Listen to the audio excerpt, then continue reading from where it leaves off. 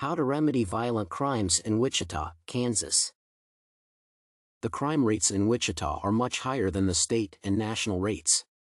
2020 Violent Crime Rates report that for 100,000 people in Wichita, there were 1,141 incidences compared to Kansas' 346.4 and the U.S. level at 388 incidences for the same population.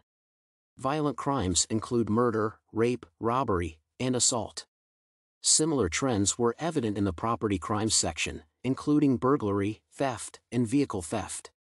There were 5,322 property crimes in Wichita per 100,000 people as compared to 2,199 and 1,958 at the state and national levels. Violent crimes require an urgent multifaceted approach that addresses the root cause of their high prevalence.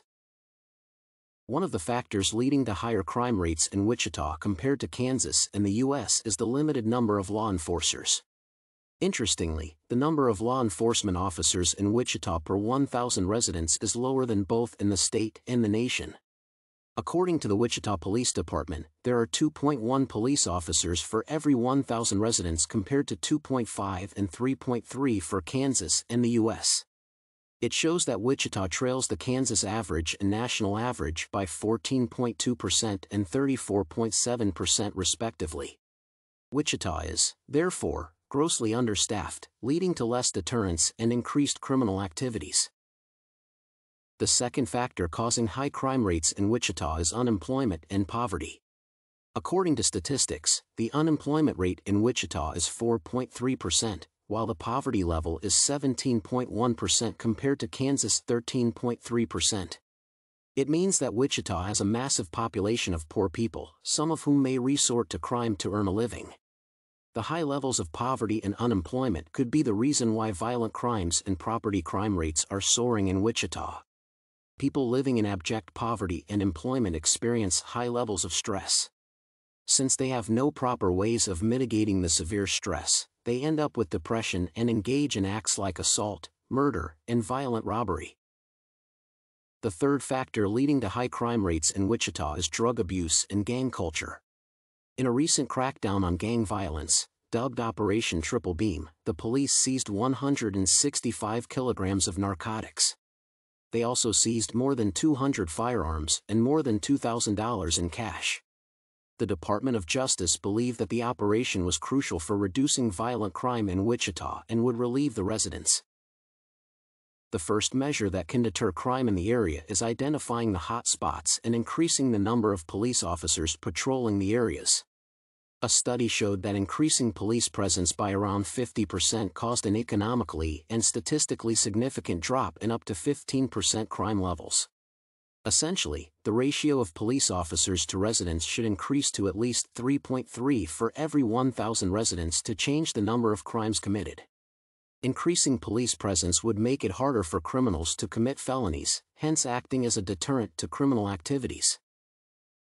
Apart from hiring more police for the area, it is vital to increase the funding for the police in the area. The police use different equipment to respond to crime, including police vehicles and stations, among other equipment. An adequately equipped police unit can work better in preventing crime. Studies indicate that when cities receive increased policing funding, they hire more staff, compared to those that do not receive the grants. On average, the staffing levels increased by 3.2%, with a corresponding decrease of 3.5% in crime levels compared to the cities that did not receive the funding.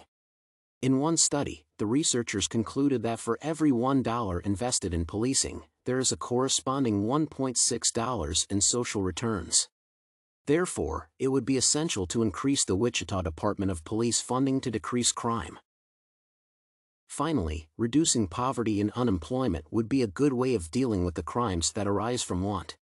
According to a recent study, unemployment and income inequality rates increase crime rates while trade openness decreases crime rates.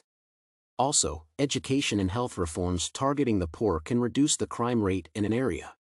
It is, therefore, necessary for the administration of Wichita to invest in educational grants to increase access to education among the poor. A sound healthcare system would also help reduce the burden of poverty among the vulnerable in the community. Apart from that, the administration can create a conducive environment for doing business through incentives like tax reliefs to help the poor establish income-generating enterprises. In conclusion, Wichita experiences high crime rates due to drug abuse, gang culture, poverty, and unemployment. Wichita requires a combination of measures that will deal with the root cause of the problems. Increasing the police ratio to the number of residents and the police funding will help reduce crime in Wichita. There's also the need to invest in social welfare like improved healthcare, educational grants, and openness to trade, which are vital in reducing poverty and unemployment levels.